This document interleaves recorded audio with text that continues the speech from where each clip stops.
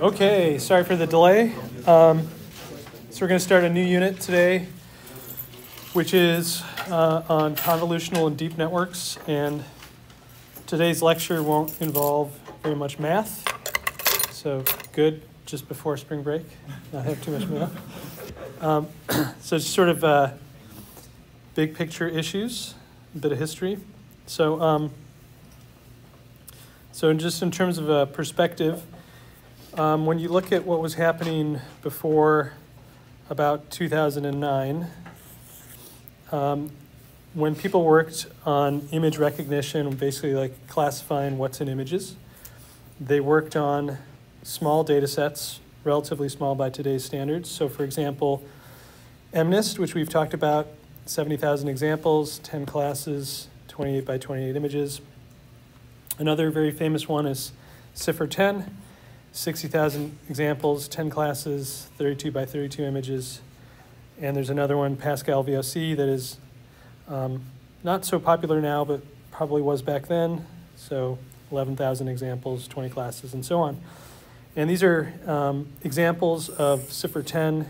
These are the 10 classes that they have, and these are just examples of 10 images from each class. You can see they're pretty small. And when you think about what was happening in those days, this is before we had, this is before the deep network revolution. So we didn't have GPUs to train anything. So we had CPUs, obviously. 15 years ago, they were a lot slower than today's, and so on. And so basically, at the time, 2009, it was sort of a crazy idea to imagine trying to collect a much, much larger data set. That was flying against reason at the time. People already were struggling with the data sets they had. But that was, it turns out, a kind of a brilliant and key idea to making the deep network revolution possible. And so this all happened with the ImageNet database, which is probably the most famous image database now of all time.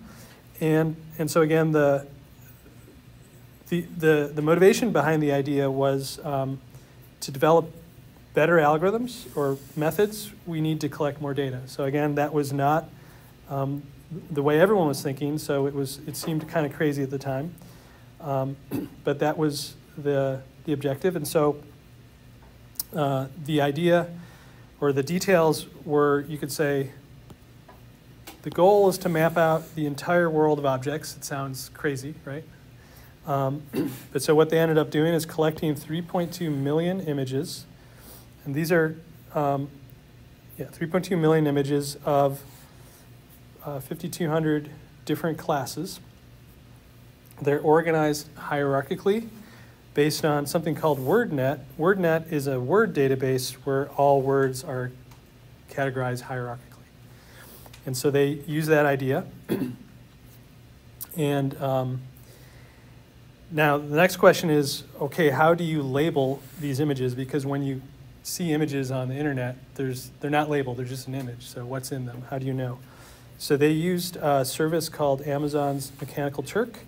It still exists. If you want to farm out really simple tasks to many people, you can do this. You pay maybe, I don't know, it depends what you're doing, maybe a cent or something for someone to label an image.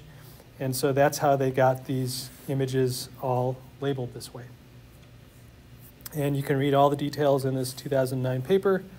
But here are just a few examples. So here, so for dogs, there was a very specific thing they did where they made a very detailed and deep hierarchy. So you have mammals. Within mammals, there's placental mammals. Within those, carnivores are one type, canines are one type, dogs are one type, working dogs are one type of that, huskies, and so on. Another example, vehicles, crafts, which includes spacecraft, aircraft, things like that. Then watercrafts, sailing vessels, sailboats, trimarans. So you can see the kind of level of detail that they have in this data set. And once the data set was there, they could hold a competition where they could get people to compete on this data set and really develop great new methods. And that was this ImageNet Large Scale Visual Recognition Challenge, ILSVRC. So this was a data challenge that was held yearly from 2010 to 2017. And this was especially in those days, it was a very difficult challenge. So every year there was different specific competitions. So in 2012, there was at least three, classification. And so for this task, they used 1,000 classes. And for a given test image, you were supposed to list the 5 most likely classes per image. And you were said to get a correct classification if the true one was one of the 5 you listed. Then they had another competition on fine-grained classification where they had, for dogs, they had 120 different categories of dog. And so that was like, can you really tell, specific dog breeds, which is pretty tough. And then they had another competition, which is classification with localization.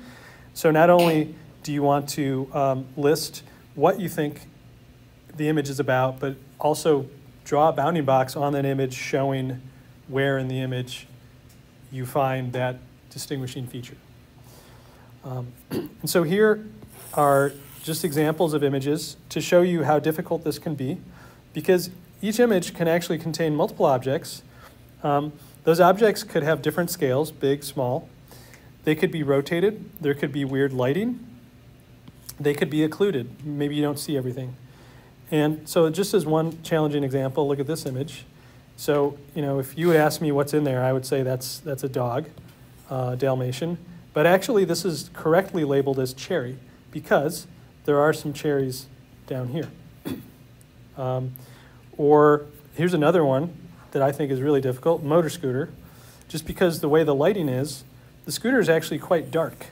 And so, what instead maybe I would be drawn to is I would see these people, I would see cars, I would see signs, and so on. And the scooter is actually, yeah, it's there, but you have to look for it. And so on. So this is a challenging task, but this is how you make advances, is you set up competitions and you let people fight each other, and then that's where things really start to happen. So here's accuracy on at least one of these contests as you go through the years, 2010, 11, 12, and so on. And so you can see, like, before 2012, which is when deep networks came into the picture, you had accuracy maxing out here, in the 70s, 70%. Then in 2012, that's when the first deep net was used, and so the deep nets here are in green, and you can see there's a huge jump in performance, deep networks above the others. It's they beat everyone else by like 10%. And so they defined a new state of the art. And then what you see after this point, future years, people just gave up on the traditional networks, and everyone focused on deep networks. And yes, performance kept getting better and better and better until it's in the high 90s, 2015. So this is sort of what happened with image processing and deep learning. This was 2012 was really the kind of breakthrough. A similar thing happened at the same time with speech processing. So there was a similar breakthrough there, where all of a sudden deep networks were beating all the other previously state-of-the-art approaches. And then after that point, you saw this in many, many other fields where deep networks were beating the state-of-the-art and state-of-the-art was being replaced. So this very first network, this was AlexNet by Geoff Hinton at University of Toronto. And so he's a person that's been working on neural networks for a long time, into the 90s, maybe even the 80s. And he was one of those people that stuck with it. And in the 2000s, nobody's working on this stuff because it sort of hit a wall and it just didn't seem productive anymore, so everyone else quit. But he was one of the people that just kept going, kept hammering away at it. And so he was, largely responsible for the renewed attention and the rebirth of deep networks that we see begin here. So we'll talk a lot more about AlexNet after the break, but here's just a little bit about it. So the main idea that their group set out to do at the time was to build a very deep network. And at the time, a very deep network is this 8-layer network that was incredibly deep. And so the picture here, we have to put ourselves in the computer science mindset and realize that these big blocks are not the system parts of the block diagram, they're actually the data. So each of these blue things shows you a representation of the data at the different stages in the deep network, and the red is actually showing you a representation of the processing. It's a particular kind of processing, which are these convolutional layers, which we'll talk about maybe today or maybe after the break. And so when you start out here, you're starting with an image that is of size 224 by 224 pixels, but it's a color image, so it has red, green, blue channels.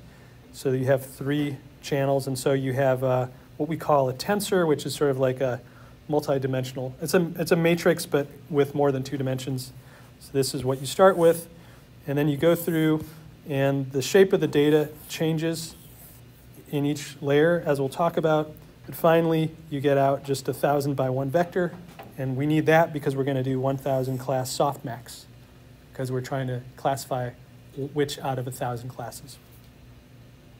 So to do this, they had to introduce a bunch of tricks that now are standard, but at the time they were new. Things like the ReLU, which we talked about, that kind of activation function that looks like this. Some other tricks, max pooling and dropout, and so on, which we'll get into. But when you look at the size of the network, 60 million parameters, pretty huge, right? Especially compared to stuff we've been talking about. And this is not big by today's standards, but at the time, it was incredibly big, 650,000 neurons, and, or you could say, call them feature maps.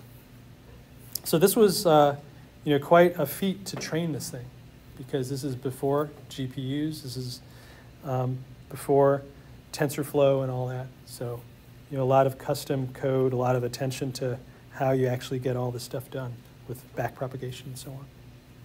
So it was quite remarkable, but it was transformational too. Okay. Any questions on anything so far? Okay. So so how do these work? So let's think back to our 2-layer neural network, where we have an initial layer that takes in our signal X, computes some linear scores by applying inner product with a weight vector, adding a bias, and then this linear score goes through our hidden layer activation function, which might be a sigmoid or something like that, to give our activation A.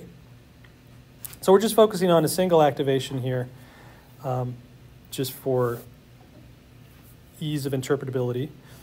And let's kind of think about what happens. So when we go through this first layer and you get this score, we know that we can think about this in terms of linear classification, where there's essentially 2 half spaces. This is the feature space, or the original feature space, like x1 and x2 if x is 2-dimensional. And so we have this hyperplane boundary, which we know is orthogonal to W. So W is pointing in this direction, which is orthogonal to our boundary. And we know that the bias is responsible for shifting this somewhere. But overall, what this does for us and remember that this is our sigmoid. So when we finally compute this z is essentially measuring how far we are in this direction, in the parallel w direction from that boundary. So as you go, on the boundary, z is 0. As you go one way, z goes positive. On the other way, z goes negative. And then you put it through this, and it turns that real number into what we call a soft output between 0 and 1. So by doing this, we're essentially splitting our space of x in half into these two half spaces, where on one side we get activations close to 1, on the other side activations close to 0, and right on the boundary activations would be 0.5. But essentially what we're doing is we're learning to separate the features in x into two regions on either side of here. And so this is really what's happening at every layer in this deep network, and it kind of explains or helps us understand the role that W plays. So in particular, let's think about the size of A. Let's think about which x will make A large. Okay, so if you think about, so this is A. A is this. So A is large when Z is large, right? A is close to 1 when as Z goes much greater than 0. So A is largest when Z is largest. Now, how do we make Z large? So to make Z large, essentially what we want is we want that W is collinear with X. So one way to understand why that is we can write an upper bound using the Cauchy-Schwarz inequality, which says that this thing, W transpose X, is upper bounded by the norm of W times the norm of X. That's the largest that this can be, which essentially tells us, for a fixed B, what's the largest that Z can be. And the way to attain this maximum value is to set X and W to be collinear. So that means X has to be C times W for any scalar C. Okay, so or any positive scalar C. So that says, like, if you're wondering which X will make the activation largest, we should look for X that are W times some positive scalar. And you essentially can think of that as a sort of pattern matching. This inner product is just like you're multiplying, the first times the first plus the second times the second and so on, and summing them up. And to make that maximum, you want X and W to be aligned to each other, tuned to each other. X should just be, it should look just like W, but maybe it's scaled differently. So that's essentially how you make a given activation come alive, how you make it large. And of course, if these guys are orthogonal, if X is orthogonal to W, then this goes to 0. And if you want to make A small, you actually set X collinear to W, but with a negative C. And then it's as small as can be. There's the other side of the Cauchy-Schwarz inequality. Okay, so this is sort of just trying to explain a little bit about what's happening when we go through a linear layer followed by one of these nonlinearities. And so that's what happens at these intermediate layers. And then in a two-layer network, we can implement nonlinear boundaries if we take those linear boundaries that are in the hidden layers, and then we do some more, we do another linear combination followed by another sigmoid. And when we do this, we're essentially using intersections of those half spaces that we had established using the hidden layers. So those are the half spaces, and then we can intersect them to finally get something like this. We kind of went through that in the last unit and saw that. And this is a nice tool, TensorBoard, or in PyTorch it's called TensorBoard X.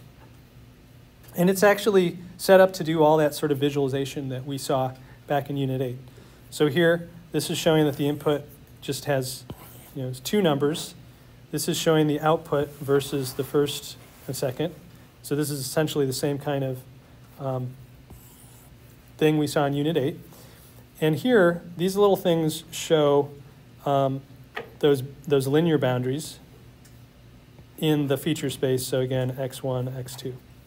So it helps you visualize, okay, these are the different half spaces, and then this is some intersection between them that finally gives us this. So when we have two layers, we can make some nonlinear boundaries, but we're a little bit limited in terms of what we can make. We have these intersections of half spaces, so we can create regions like this, but we can't really do all that much more than that. So two-layer networks are useful up to a point, but then they're not very useful after that. So the question is, well, what if we have a more complicated decision region like this one?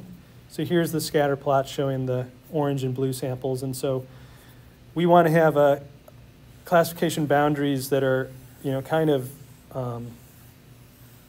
complicated, something like this. And we're not going to be able to do that with the two-layer network, but we can do that with more layers, using the same idea but more layers. And this is kind of motivating why we're going from 2 layers to more than 2. Why do we want depth? So here is an example using that same TensorBoard tool. We've made a 4-layer network with, looks like 8 hidden layers in the first 2 stages and then 5 in the third. And we can see here how, if we just look at these pictures, so here we can see how the, these are the half spaces that we're using as building blocks.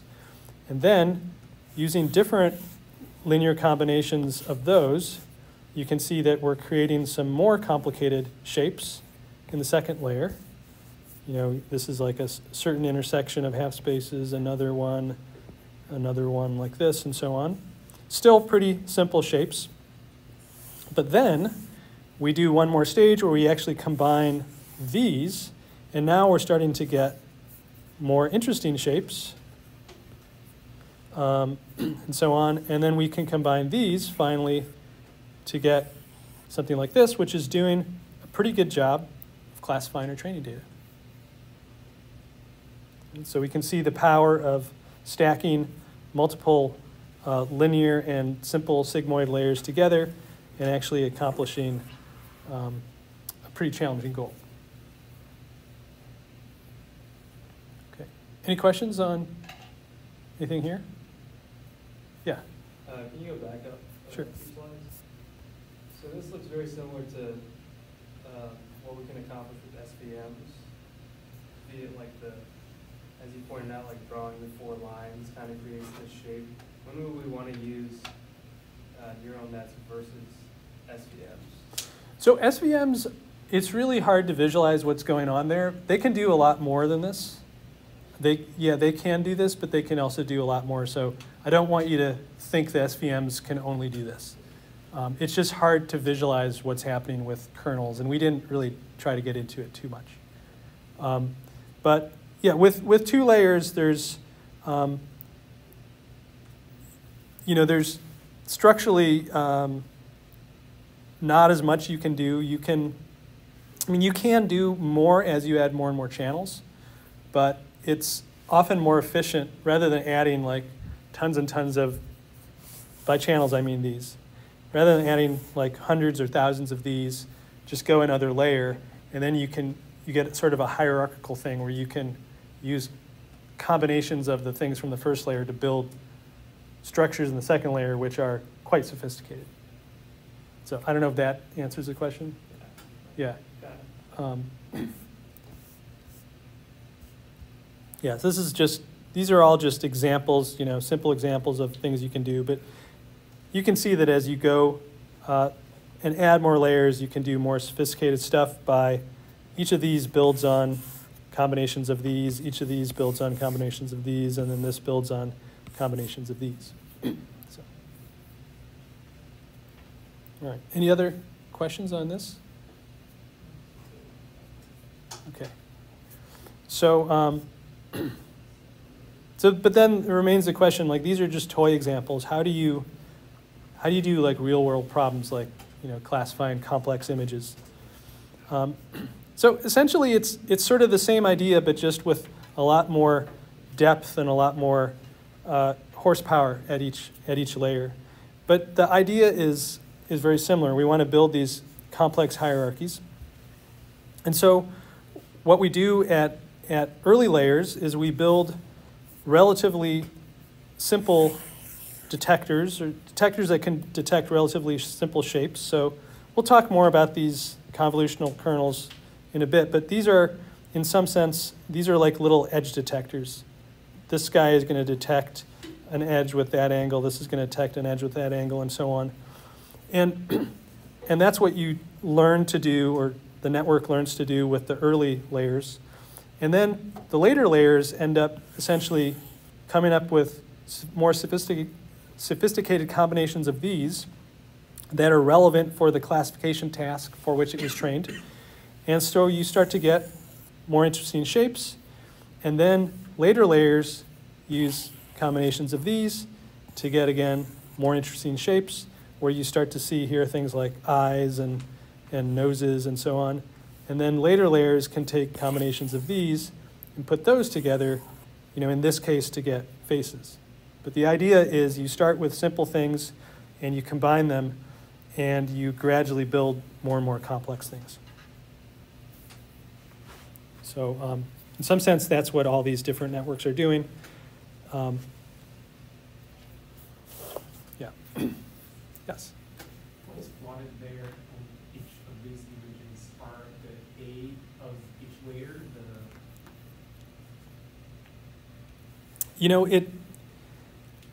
I would have to go to the original source to see exactly what these are.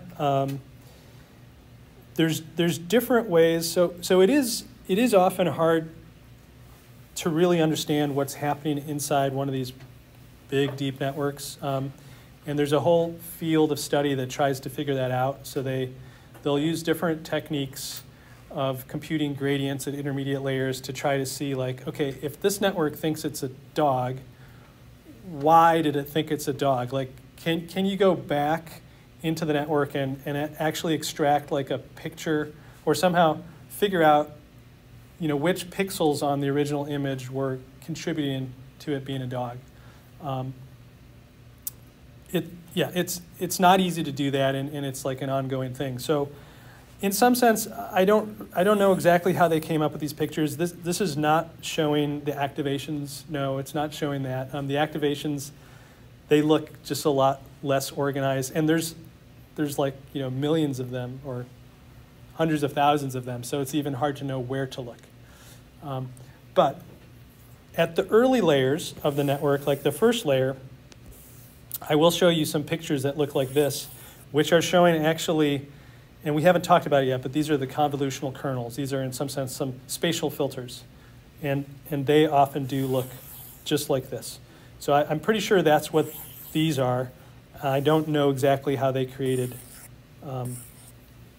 these later images. But the overall idea is that you're using these simple shapes and combining them in creative ways to get more and more complicated things, so that finally this network can do amazing things, like tell you exactly which breed of dog this is. Yeah. I asked that just because, thinking back at the Unit 7, when we had the W's actually representing the number, it was very visual. Exactly, because that's a linear classifier. So linear classifiers, that is exactly all the intuition here, is that for a linear classifier, which is essentially something like this and only this, if you want to know how to make this output big, you simply find the pattern that matches the signal. It's like, and then you can visualize it, and it should, yeah, a 0 should look like a 0 and so on. And that's what's happening in the first layer. But then the question is what happens in later layers. It's not so easy. But yeah, towards the end, you'll actually see some of the activations that are taken from inside a network that was trained to, it's one of the demos, and it was trained to like classify different types of elephants. And you'll see that, yeah, things start out looking like images, and then as you go through the network and you go deeper and you pull out things from in the middle, they don't even look like images anymore. And when you get to the end, let's come back to the AlexNet picture. When you go to the very end, these are absolutely not images. These are just, it's a list of 1,000 numbers that is all about the class. And this is an image.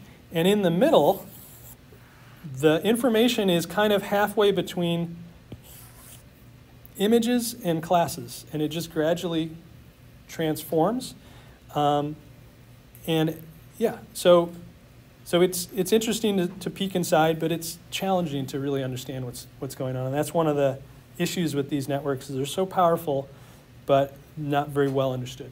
All right. Good. Any more questions? Okay, so this idea of the multi-stage processing getting more and more sophisticated is actually what happens inside brains, like in this, I don't know if this is a human brain or what brain this is. I think maybe it is a human brain, but it's probably the same for all mammalian brains. So neuroscience scientists have basically categorized different areas in the brain based on how early they process the visual input. So there's this V1 region, which is pretty much directly connected to the optic nerves. And then the information, from our eyes travels there first. It gets processed there, and then from there, it moves to the V2 region, which does higher level processing, and then V4, and eventually, more sophisticated processing. And so actually, what happens in our brains is very similar to these deep networks in spirit. And what's even more interesting is that they've done experiments with the V1 layer, and they've looked at the outputs of individual neurons there, and they've watched to see, how do I create a visual stimuli that makes particular neurons, excite, come alive? And they find that it's exactly these sorts of weird little images that are the same ones that these neural networks in the first layer learn. That's essentially the way our V1 stage is also working. It has learned to look for the same simple pictures. And then later stages put those together and combine them in interesting ways. So that's pretty cool. Okay. All right, so a little bit of history then. So the very first deep network was in the 60s, and the very first convolutional deep network was in 1980. And the first time people applied backpropagation to these deep networks was also in the 80s. And you can imagine all the challenges that you had in those days. Number one, there wasn't much training data out there. We were not as connected. We just didn't collect as much data. Obviously, computational power was way more limited. And then the techniques that they were using at the time also had some issues that they hadn't figured out yet. So one important one is what we call the vanishing gradient problem. And the idea is like this. When you look at a sigmoid or tanh, which are just basically shifts of something that looks like this. So this is the input Z, the output A. So remember that when we do backpropagation, essentially, like when you go from layer to layer, you're multiplying the gradients from the previous layer times some new gradients, right? And then you multiply those times some new gradients and so on. And so every time you go through an activation function, you multiply it by the gradient of that activation. And when you look at, being, let's say, when z is close to 0, the gradient is close to 1, which is great.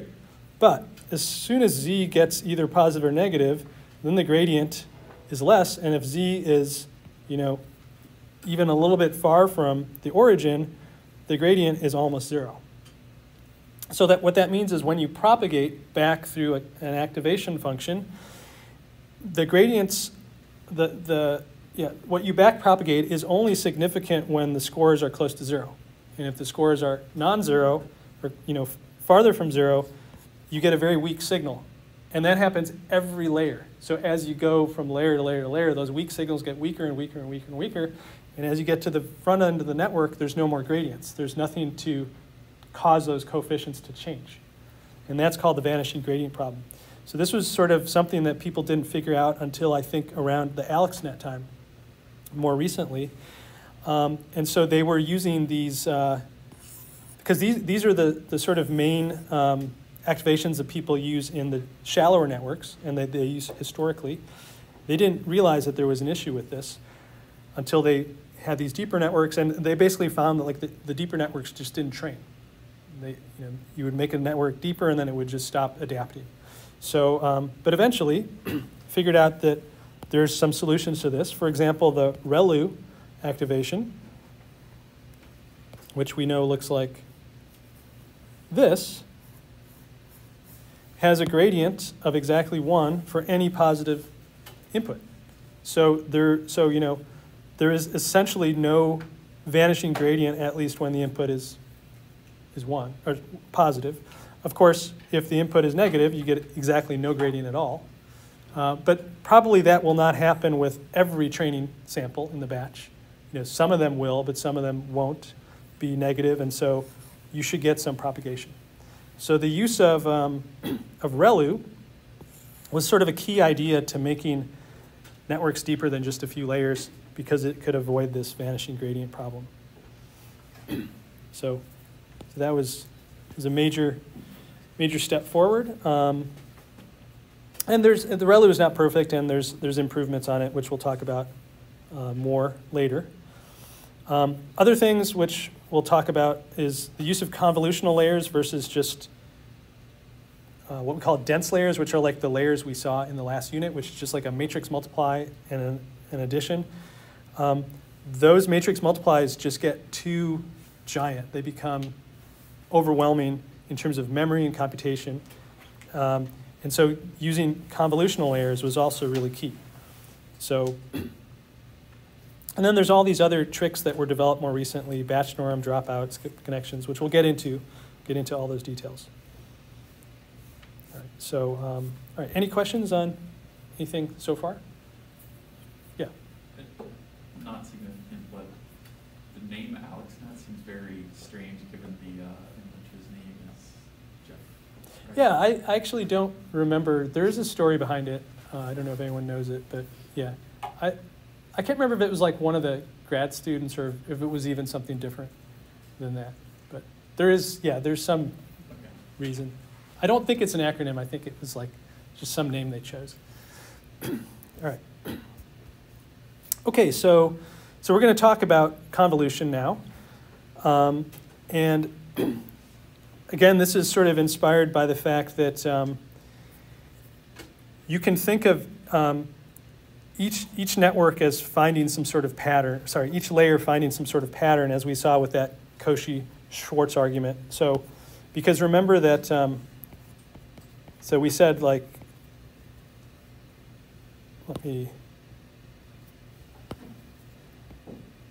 we said this operation, this is an inner product between two vectors. But in your most recent homework, you also saw that this is an inner product between two matrices. Right, so this is, it should be an X. And then this thing is basically a fancy way of saying you take W, you take X, you do a Hadamard product, and then you just sum up all the entries in that matrix. So that's essentially, if I have like one image and then some template, and I'm looking for the template, I'm doing this, I'm doing this, I'm doing this. So that's kind of what's happening at every layer. And we're trying to build up these local patterns into more and more complicated patterns. So one of the key ideas is that these little patterns, let's say we're looking for at the beginning, these guys, we know that these little things can be located anywhere in the image, right? Middle, sides, top, bottom. So we call that translation invariance. Like these patterns are not specific to a certain area in the image. They can be anywhere. And so that gives us kind of a clue of how to search for them by taking some small template and sliding that around until we find it. So that's the idea here. And this is expressed with something a little bit like in the spirit of MNIST, digit recognition. So the idea is, let's say we have an image that has a whole bunch of digits, and we were looking for the presence of a 4. So imagine that we have a template for a prototypical 4 like this, and we want to know, like, where can I find that in this image? So what I could do is I could take that little image and I could slide that around, slide it all around until the inner product with that and the underlying image is large. And then I know, oh, I found one, right? So like if I would slide this to where this pink box is, the output would be big. But if I slid this to where this pink box is, the output would be small. So essentially and then J1, J2 are just they're the indices. This is like J1 and J2. These are the pixel indices in the final image here. So that would be somewhere here. So that's the idea. And when we write it with pixels and all that, we essentially get this.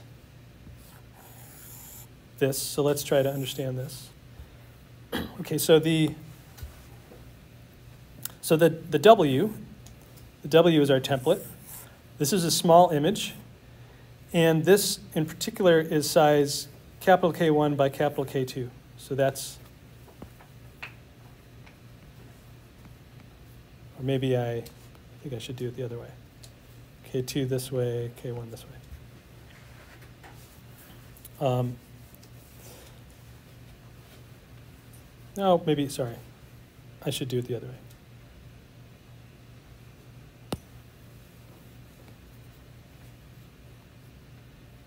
So this is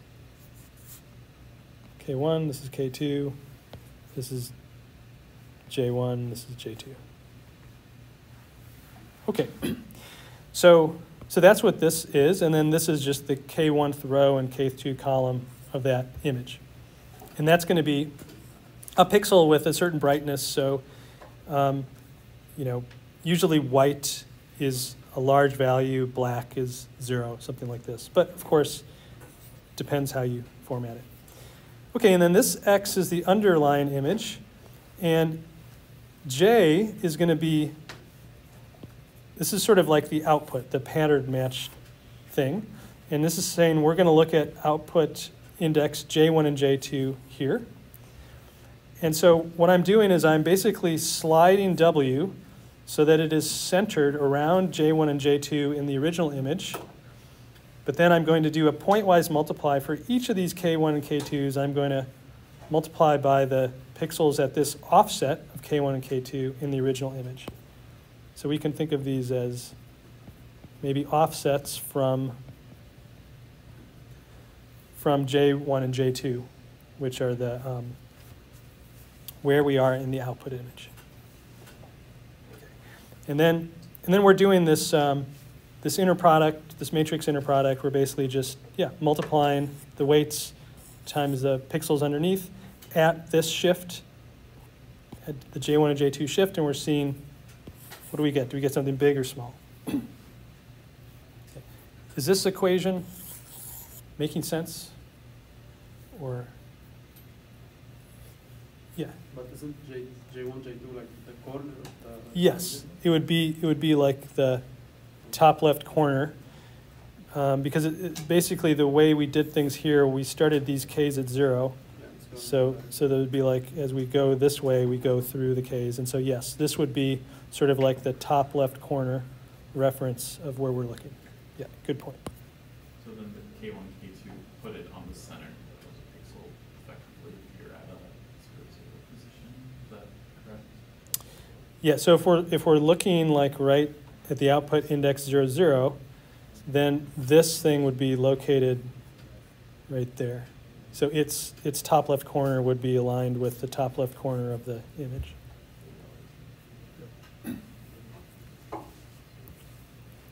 Okay, so that's sort of the idea. And this is called correlation in the signal processing literature. You may have, and this is not correlation like statistical correlation. This is a different kind of signal processing type correlation. It's used quite a bit in radar and some other fields. This is how you search for like radar waveforms that are coming at you. You essentially do something like this, but this would be time domain variables rather than space domain variables.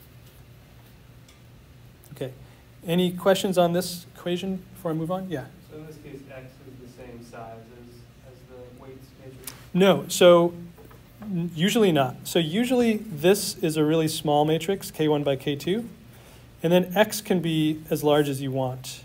So X is typically, because we're going to be moving this around, so this X needs to be much larger. Oh, so I mean when you're indexing it in the equation. Okay, so the J1 and J2 tell you like where you are within this. So like maybe I'm down here. That would be my J1, J2, and that means I'm looking at this. I moved my template there, and then did I not explain it well? Or do you have a question? Are you iterating over J1 and J2? Well, so you're kind of doing an integration, you could say, over the image, but J1 and J2 kind of tells you the output location in the integral, if you will. It's telling you where you've moved this before you do that integration. And then that tells you where you are here. And so the value of that inner product between the kernel and the underlying image pixels is reported by a single number here. And then this guy is some other number down there. Okay. Okay, yeah, this stuff is important to understand because it's kind of explains what's really going on in these, and it's going to get a little bit more complicated as we go forward. Okay, so we're good so far? Okay. All right, so a little bit of terminology then. So as I said, in signal processing, we call this operation, which we saw on the previous page, two-dimensional correlation. And if you want to implement this in Python, you go to the scipy.signal library and you find correlate2D, and it does exactly this for you. And this is closely related to something else that I think we talk about more, at least in classes, called convolution. And convolution is identical except for the fact that these pluses are replaced by minuses there. And so essentially what this does functionally is that, so the J is still like the reference point, but rather than when you go down, when you index through your template, rather than moving down and to the right, it's kind of like saying you move up and to the left. You sort of, in some sense, reverse and flip and reverse the template. That's essentially what's happening.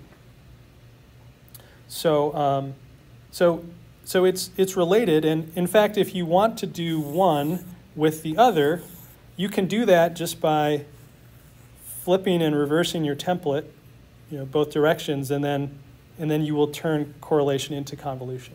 So it's just they're very similar. It's just notationally they're a little different. Conceptually, very similar.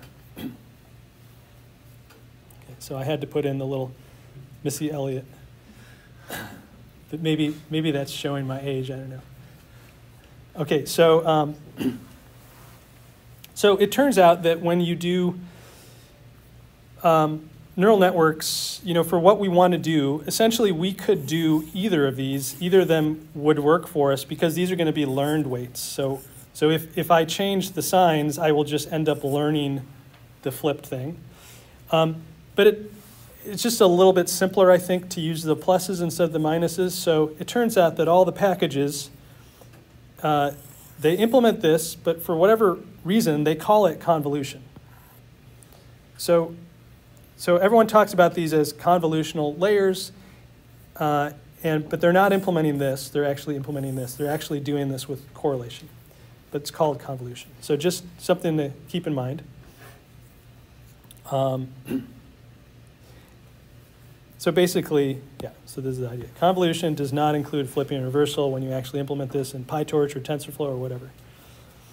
So it's a little bit of a misnomer. But in any case, these weights W, still call them the kernel. Okay, all right. So any questions so far? All right. So now we have to think a little bit about how we're going to handle the boundary conditions. And so let's just sort of try to visualize this a little bit. So here, let's focus on the middle one. So this is going to be, the blue is going to be the image. The gray is the kernel, the thing we're moving around, the little pattern. And then this is, or I should say, this is the input image on the blue. And then this is the output. We can also think about it as an image if we want. It is something that has pixels and amplitudes. But anyway, so you can now see that there's this question about how much of a boundary do you use? Because if you use no boundary, and you have, let's say, a 4x4 image and a 3x3 kernel, then there's only 4 different shifts that you can use. And so as a result, the output will only be 2x2. So somehow, when you've gone through this process, if you want to think about this as like the input image and the output image, somehow it's shrunk. The way that we often talk about convolution and correlation in other courses like 3050 or 5200 is we tend to assume that there's as much zero padding as possible. And what happens in that case is that the size of the image actually tends to increase. And it increases, the larger your kernel, the more it increases. What's probably most typical with neural networks is to do something where you include as much of a, we call this zero padding, as much zero padding as you need based on your kernel size so that the image maintains the same size from image to output, input to output. And it just helps with bookkeeping and the fact that a lot of times, it's just more convenient. But you can do any of these, and you can tell the layer whether you're PyTorch or TensorFlow or NumPy, if you want to do convolution, you just have to specify which of these you want it to do, and then it will do it. Okay, so, and there's some nice animated GIFs of how this all looks if you want to click on the links. So, and here's just like a very concrete example of a so-called valid mode convolution. Remember, valid mode is the size where there's the version where there's no zero padding. So here what it's showing is it's showing in the big numbers are the underlying image, the kernel is represented in the small numbers, and then this is the output image. So to get this pixel of the output image, you're doing 3 times 0 plus 3 times 1 plus 2 times 2, and adding all those up, and you get 12. And then, for example, to get this, you slide that whole template down 1, and now you do that inner product between those two, and you'll get a 10, and so on. So just to be really clear about what's going on. Okay. Any questions? Anything here? Okay. So, so we can demonstrate this in Python. And I think we'll do that next time because I'm out of town. So it's a good point to stop. Are there any questions on anything I said so far today?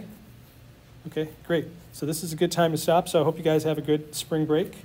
So obviously no homework will be due next week, but then the following week, homework and lab on Unit 8 will be due.